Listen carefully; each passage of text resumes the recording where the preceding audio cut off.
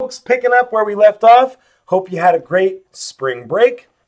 This will be our last set of lectures for chapter 12. And I'm going to start us off getting into something that I think is really amazing. And that is getting into these allotropes of carbon.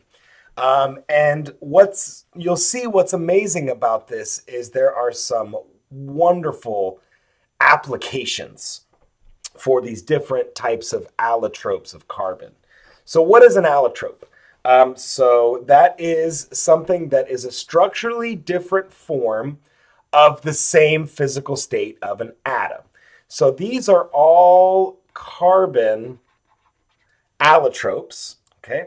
Hopefully we remember that carbon is not only an atomic solid, but because it's a non-metal, it is a network solid. Okay.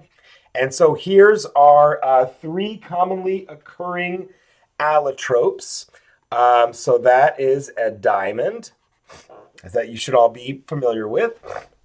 And if we were to zoom in and look at the atomic structure of a diamond, we can see here it's got this lovely covalent network. And I'll remind you, each one of these carbon atoms is sp3 hybridized. That might sound somewhat familiar to you, but maybe you forgot what sp3 hybridized means. So all that means, for one, is that it's tetrahedral about each carbon atom. And the atomic orbitals are hybridized. One s and three p orbitals are mixed to give you that tetrahedral shape. And up until the discovery of graphene, which is this material over here, graphene, diamond used to be the strongest material known to man.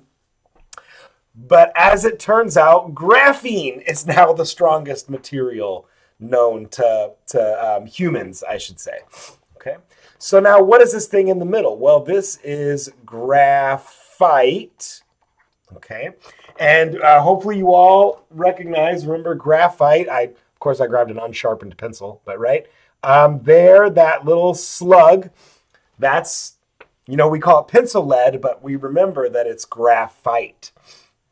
And this works really well as pencil lead because it flakes off in these sheets.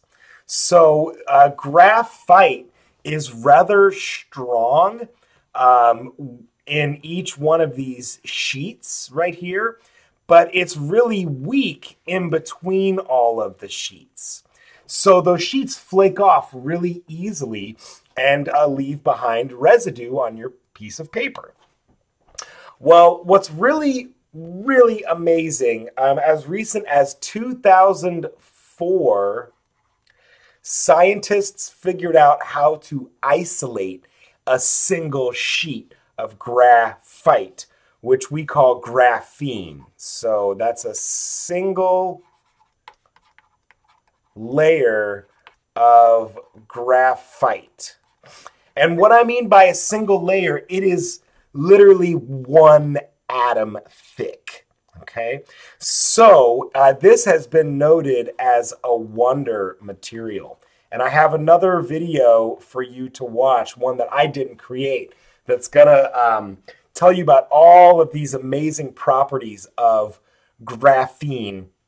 And just to share a few of those with you, for one, as I just said, we now recognize this is the strongest material known to humans. It's one atom thick as well. So if you had a big macroscopic sheet of graphene, it would be completely transparent, but it could support a massive amount of weight, which is amazing for a one atom thick material. It's also known as a superconductor, and that's what we're going to be talking about, conductors and semiconductors next. Not only is graphene a conductor, but it is a superconductor. So it is incredibly efficient at conducting electricity. So I'm going to move past this slide, but please watch that next video that I've got down there. It's a really short and sweet video detailing all of these amazing things about graphene. Okay, so I'm just going to keep talking a little bit more about some of those that aren't highlighted in the video that I posted for you all. So, and really quick, if I just back up here, so we talked about this being sp3. Well, now if we were to look at each one of these atoms, it can be difficult to tell, but like if I pick on that one, it's adopting that trigonal planar geometry, which hopefully you remember is sp2. And so then, of course, each carbon in graphene will be sp2. And because it's trigonal planar, that's why it can form this one atom thick layer. So there are several people that have figured out how to use graphene in all sorts of cool ways. So one of those is the famously known buckyball. So a buckyball, more formally known as Buckminster fullerene, which is a C60. So that's the compound formula. It's 60 carbon atoms, and it makes like this soccer ball looking thing. Okay, so basically what you have to imagine, this is graphene. So these are all sp2 carbons, but they've been formed into a little ball. And so what is that useful for? Well, as it turns out, graphene is impermeable.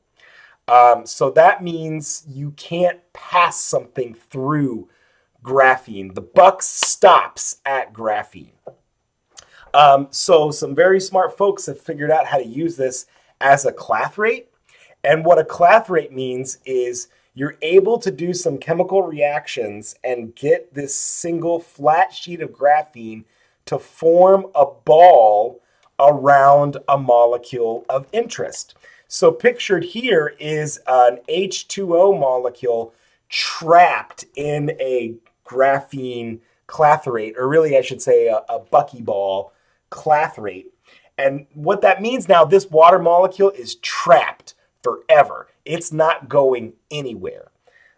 So why is that useful? Well, instead of putting water in there, if we were to trap pollutants in our buckyballs, that sequesters them. That enables them from getting out into the environment.